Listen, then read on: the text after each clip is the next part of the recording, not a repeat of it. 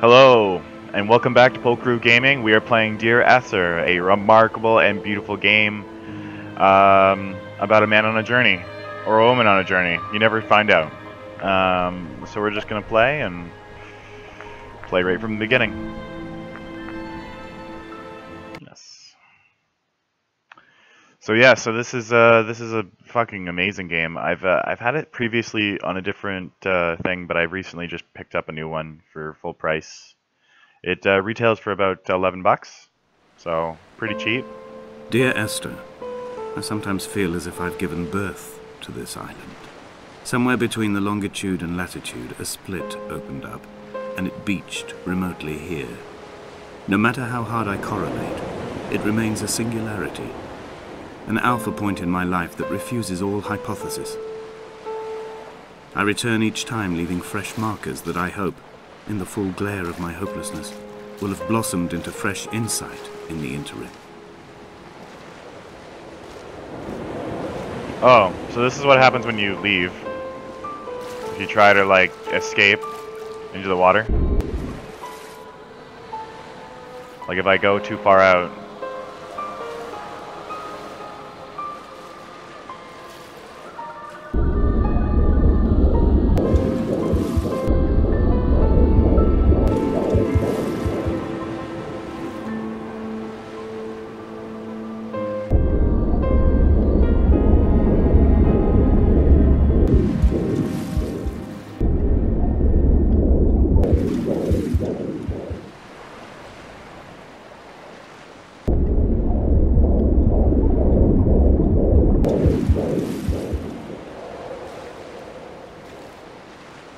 So yeah, it just screws with you like that.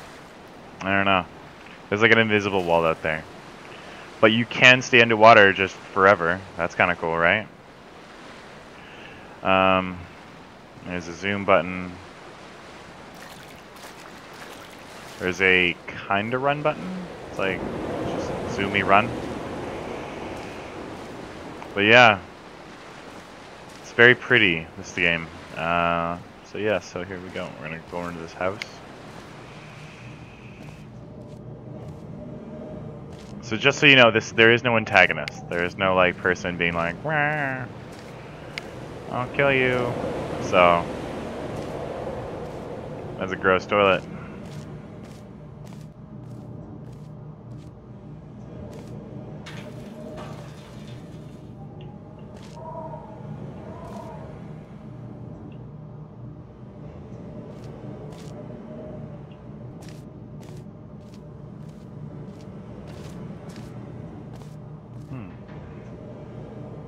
There's a photo. Look at this photograph! Every time it makes me cry.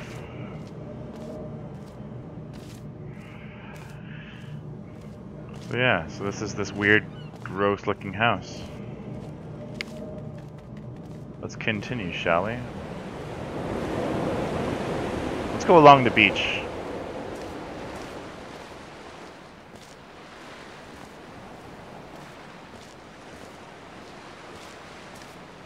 The goal is to get to that lighthouse over there.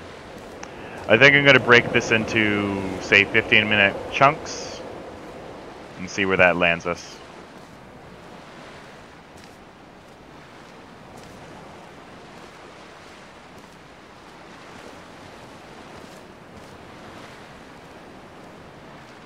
A moss growing everywhere on stuff. The ground looks a tiny bit PlayStation 2, but it's alright. You can see it like rendering in front of me. Oh, there's traps.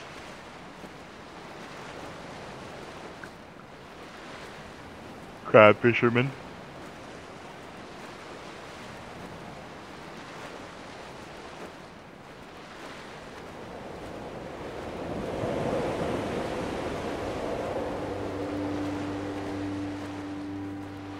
Those islands in the distance, I'm sure, are nothing more than relics of another time, sleeping giants, somnambulist gods laid down for a final dreaming. I wash the sand from my lips and grip my wrist ever more tightly. My shaking arms will not support my fading diaries. Wow. It's like very old English.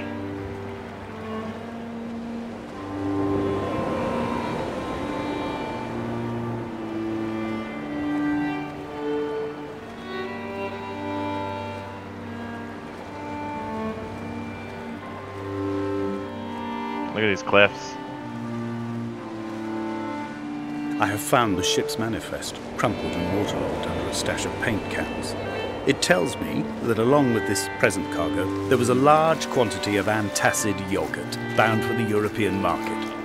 It must have washed out to sea. God knows there are no longer gulls or goats here to eat it.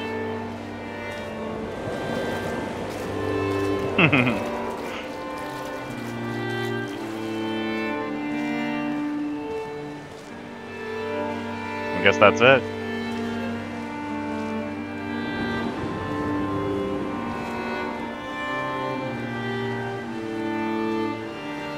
I really like this music.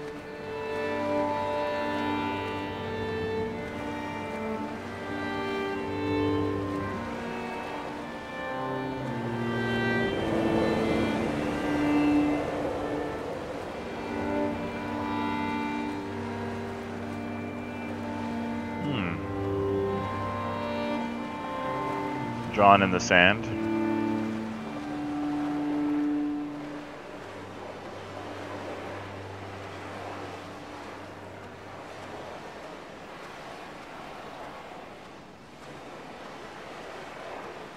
Love the listening to the crashing of the waves and the wind off the ocean.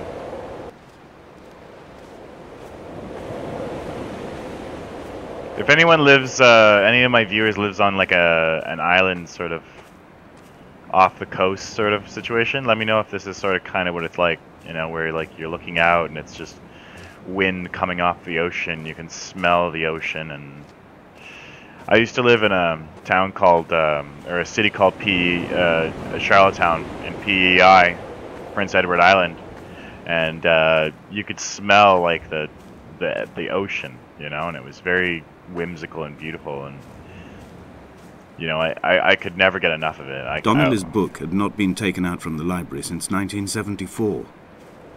I decided it would never be missed as I slipped it under my coat and avoided the librarian's gaze on the way out. If the subject matter is obscure, the writer's literary style is even more so. It is not the text of a stable or trustworthy reporter. Perhaps it is fitting that my only companion in these last days should be a stolen book written by a dying man.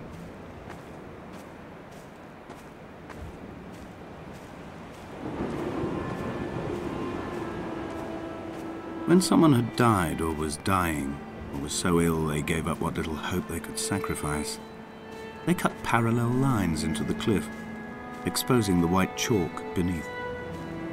You could see them from the mainland or the fishing boat, and know to send aid or impose a cordon of protection, and wait a generation until whatever pestilence stalked the cliff paths died along with its hosts. My lines are just for this, to keep any would-be rescuers at bay.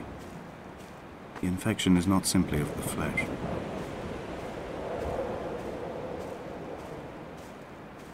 By the way, this vegetation, it's using a... They were God-fearing people, those shepherds. There was no love in the relationship. Donnelly tells me that they had one Bible that was passed around in strict rotation. It was stolen by a visiting monk in 1776, 2 years before the island was abandoned altogether. In the interim, I wonder, did they assign chapter and verse to the stones and grasses, marking the geography with a superimposed significance, that they could actually walk the Bible and inhabit its contradiction? You can see the plants always follow me. They're always facing me. Isn't that interesting? Like it's a 2D image that's sort of rendered in such a way that like I can sort of manipulate it. I think it's kind of interesting, especially from like a game that's just a visual. You know, with some like light poetry and like a little bit of storytelling. There's a ship over there. A ruined ship. Dear Esther, I met Paul. I made my own little pilgrimage. My Damascus, a small semi-detached on the outskirts of Wolverhampton. We drank coffee in his kitchen and tried to connect to one another. Although he knew I hadn't come in search of an apology, reason or retribution, he still spiraled in panic, thrown high and lucid by his own dented bonnet. Responsibility had made him old. Like us, he'd already passed beyond any conceivable boundary of life. I threw my arms wide and the cliff opened out before me, making this rough home. I transferred my belongings from the bothy on the mount and tried to live here instead. It was cold at night, and the sea lapped at the entrance at high tide. To climb the peak, I must first venture even deeper into the veins of the island, where the signals are blocked altogether. Only then will I understand them, when I stand on the summit and they flow into me, uncorrupted.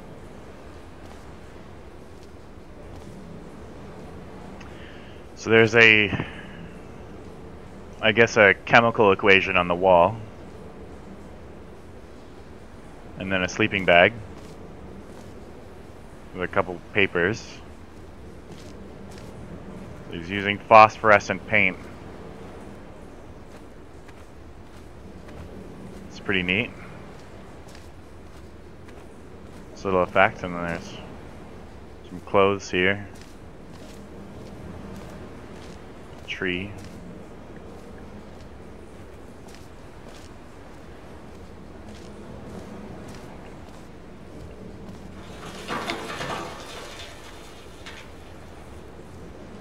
This will definitely not be the first or last cave, but we'll see, so.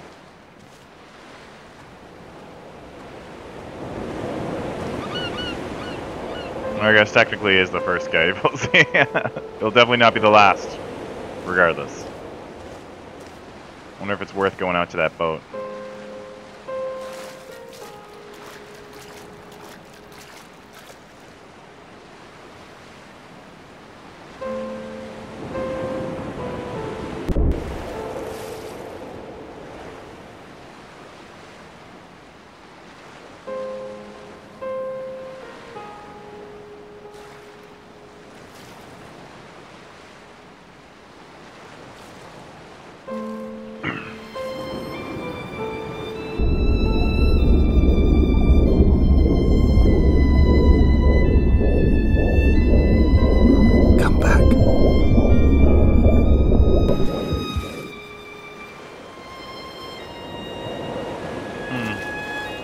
Forced me back.